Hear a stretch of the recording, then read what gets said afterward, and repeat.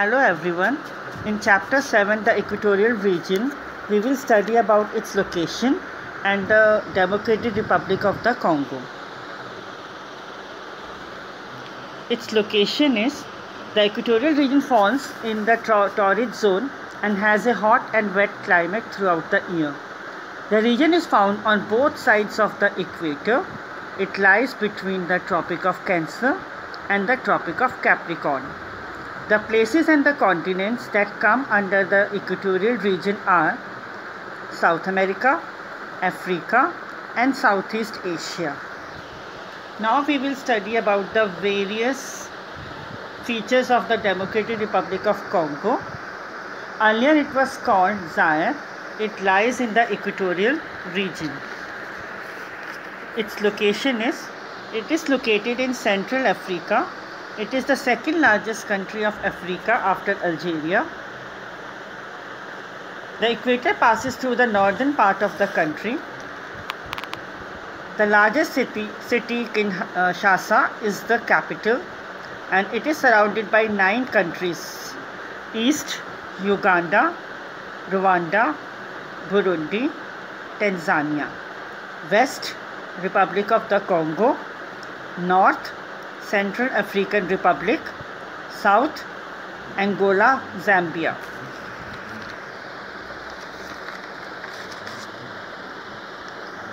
Now its geography. It has an area of 9,05,354 square miles.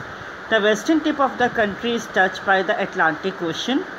The country lies in the center of the Congo River basin, and the river Congo is the main physical feature of the country. The river basin is surrounded by mountains and plateaus and is called the Highway of Central Africa. Margarita Peak is the highest peak in these mountains. The country is also known for its 4 lakes called Albert, Edward, Kivu, and Tanganyika. This region has no winter season. As we already know that this region receives rainfall throughout the year, so the country is rich in vegetation. The forest areas are very dense and contains a large variety of trees and plants. There are grasses, shrubs, creepers, climbers, and tall trees, which reach a height of about 60 meters. These trees join to make a canopy at the top, which makes the forest dim and dark.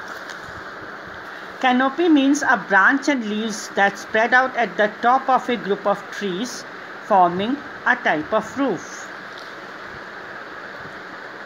The trees shed leaves at different times of the year, hence the forests stay green all the year round.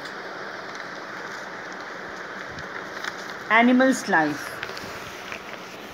Democratic Republic of Congo is called the National Zoo of the world. Here monkeys, chimpanzees, gorillas, and baboons swings from tree to tree. Elephant, hippos, giraffe, and rhinos are seen in the marshland. The river and lakes are home of fish, alligator, and crocodiles. The bonobos or pygmy chimpanzees are found only in this country. People and culture. This region is thinly populated. Some people have migrated to towns to work in mines and factories and adopted Western lifestyle. The original inhabitants were short structures, pygmies. They are very short, measuring less than 150 centimeter in height. They live in huts and are still hunters and food gatherers. A large number of Congolese are Bantu Negroes. The official language of the country is French, and Lingala is the official language of the military. Majority of the people practice Christianity, and the remaining still follow traditional African beliefs and other religions. Economy. The country has rich natural deposits of minerals and is the leading producer of industrial diamonds. Most of the minerals are exported. It also produces half of the world cobalt. Cobalt is a silver-white magnetic metal. Mining is the chief industry, and electricity is produced from the Congo River and is also exported to other countries. In 1960, the country became independent. Occupation. Farming is the major occupation. The chief crops cultivated are rice, maize, and cassava. Cassava is a root that is dried and pounded into flour, which is used to make bread. Varieties of cash crops such as cocoa, coffee, tobacco, cotton are grown here and are exported to other countries. Transport and communication.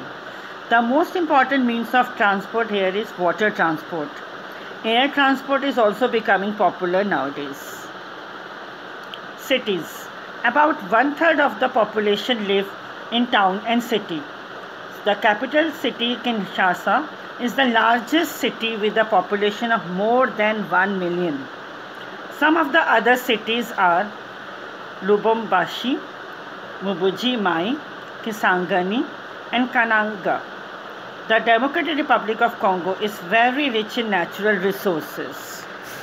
With the help of proper infrastructure, it can become one of the richest nations in the continent. So, this is all about the Democratic Republic of the Congo. Hope you all have understood and enjoyed this chapter. Thank you.